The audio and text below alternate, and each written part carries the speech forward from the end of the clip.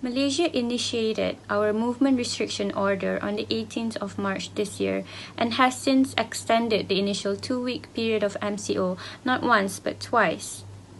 Our restrictions include and are not limited to the prohibition of mass movements and gatherings across the country, including religious, sports, social and cultural activities, and sanctions for Malaysians travelling abroad.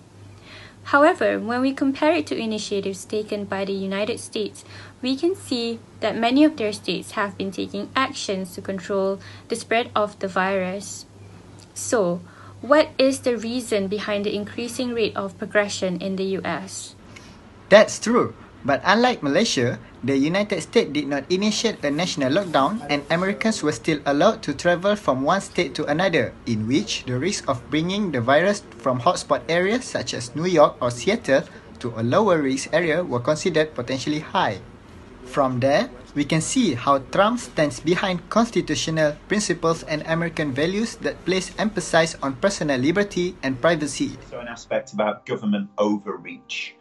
So in America, people also are always very proud of their freedom from government, and the orders that are going on to close down the country is kind of seen as un-American by some. We are the owners of this state. So, the alternative, it seems, would be for individuals to initiate their own voluntary social distancing. Yes, but so far from what we've seen, movements protesting against government-imposed lockdowns have been rampant in the US. These protests, organized by conservative groups, prioritize the economic and social impact of the lockdown. A report by the Washington Post shows that even Trump himself encourages this protest. A lot of protests out there, and I just think that some of the governors have gotten carried away. I really believe somebody sitting in their boat in a lake should be okay. They shouldn't arrest people. Some of them are being unreasonable. I really believe that. It's unbelievable how individual liberty is considered more important than the life of their people. However, let's take a look at what Malaysian experts and citizens have to say regarding this matter. Kita compare benda ni dengan negara lain. Contohnya kita compare Amerika. Betul. Okay, tapi Amerika kita contoh juga dia punya geografi, dia punya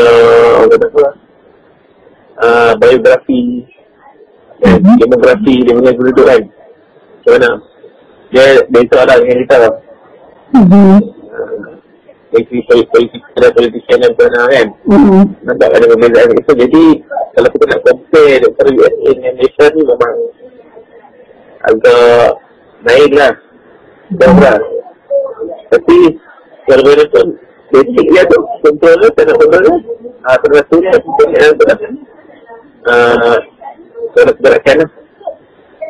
Itu yang paling besar. Lepas tu di USA memang dia ada itu, tapi ketat-ketat. Maknanya dia punya petugas daripada segi apa, dari kesempatan tu dia tak pakai lah. Dia sistem kita tu saya suka tak pasti, tapi dia macam lah. Macam dia sama mana. Kita dah sampai semua.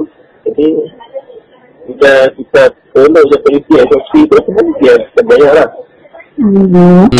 Bila kita sebut dari segi kuarantin dan lockdown, kita perlu bekerja dalam multi prongs. Kita tak boleh fokus hanya pada satu. Maksudnya okey, contoh kalau kuarantin memang perlu bagi siapa-siapa yang balik daripada overseas yang kita tak tahu sama ada mereka ni terdedah kepada COVID-19 ataupun SARS-CoV-2. Mereka mungkin sudah terjangkit tapi belum menunjukkan tanda-tanda lagi. Jadi mereka yang balik daripada overseas harus dikuarantin dahulu. Okey, itu nombor satu. Tapi kalau kita kuarantin saja pun tidak menjamin penyakit tidak merebak. Okey, itu sebab kita perlu ada social distancing, kita perlu ada penutupan sekolah, kita perlu ada pengawalan pergerakan, penutupan industri-industri yang tidak penting. Itu di bawah MCO, Movement Control Order, ataupun PKP, Perintah Kawalan Pergerakan kan. So semua itu penting. Kuarantin penting, isolasi penting, MCO penting, dan kita tidak, apa yang kita tengok ia seumpama ranting-ranting yang besar. Kita halus. Kalau ini yang saya tengok analogi yang telah diceritakan oleh dalam satu artikel yang saya share dalam Facebook, itu kita patahkan ranting-ranting ini. Contohnya kalau ada kes yang merebat dalam komuniti, kita potong menggunakan proses isolasi, quarantine. For those of you who don't know, there's a mandatory 14 days quarantine for anyone coming into the country right now.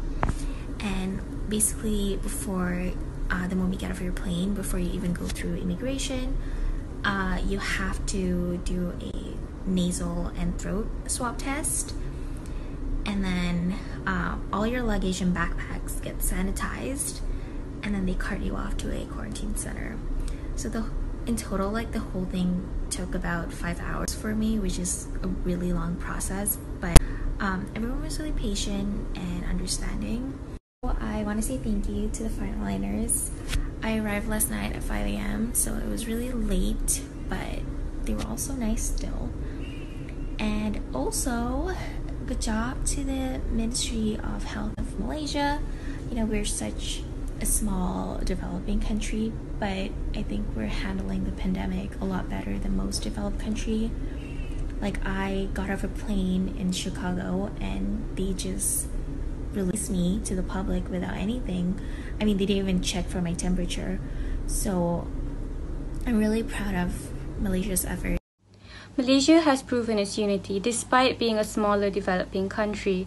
The cooperation of its people have been considered the major contribution of the lowering rates of infected cases in Malaysia.